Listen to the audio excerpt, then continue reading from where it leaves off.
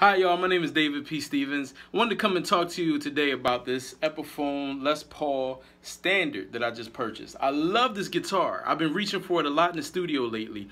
I've been frustrated with some product reviews when it comes to guitars and pedals and stuff because a lot of times the players don't play the same kind of music that I play. I mean, they're amazing guitar players and they're shredding and everything, but I wanted to make a video in context for people like you and I, the stuff that we play. So, for example, here's an R&B type of idea.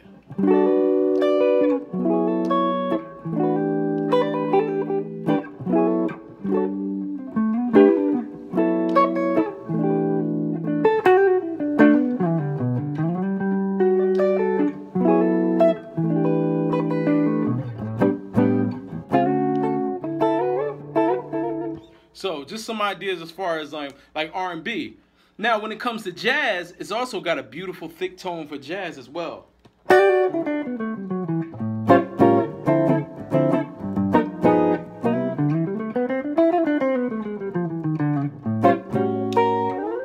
So, you can really hear the thickness and the roundness of the tone. The other thing that I like about this guitar, and by the way, that was in the neck position. What I found out, and what I was surprised, because coming from playing Strats a lot when it comes to studio work, I was surprised at how spanky and how funky the middle position was. So like, for example, you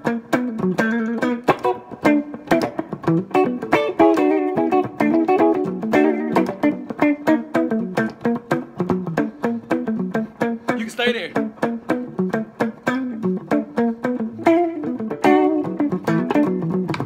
So yeah, I was shocked, man, but I'm like, that's how Prince, you know. So anyway, that was the middle position, and then of course with the bottom position,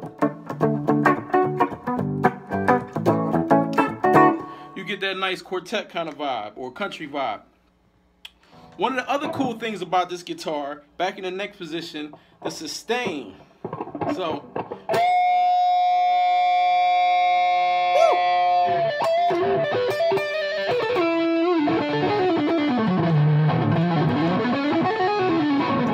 You can just like really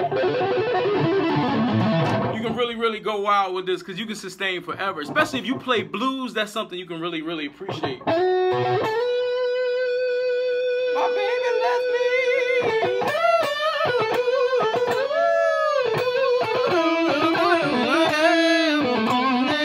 Anyway, so it's got that, and then it's got a beautiful crunch.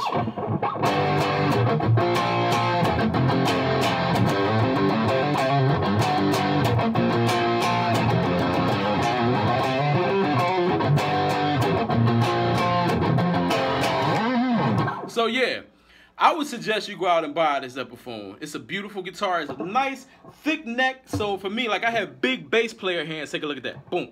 And you know, when I'm playing on guitars with smaller necks, it feels like I'm playing on toothpicks, you know, and I can't always get in everything that I want to do. So for me, this has been a great thing. It's really comfortable for my hands. Now there are a few cons, like you're gonna have to change the tuners. I suggest getting some Spurzels or something that, you know, with a locking tuner in it. I play heavy, so I pull strings out of tune, you know, very frequently. Also, there is the jack issue. You're gonna have to probably buy a new jack or get somebody to, you know, solder your jack on so that the nut doesn't move. But other than that, I love this guitar. It's beautiful. The pickups, everything, the contour, everything about the guitar is great. Go out and get one. My name is David P. Stevens. Website, davidstevensmusic.com. Peace, y'all.